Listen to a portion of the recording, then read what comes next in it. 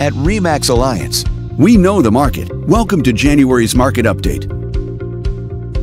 Let's take a look at residential real estate activity in your area during the month of December. The number of active listings was down 6% from 1 year earlier and down 38% from the previous month. This smaller inventory means that buyers who waited to buy may have had a smaller selection to choose from.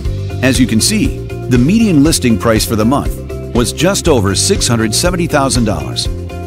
Compared to last year, the average number of days units spent on the market before being sold was up 33%. The higher number of days may signal a slowdown in the local inventory turnover rate. The median sale price.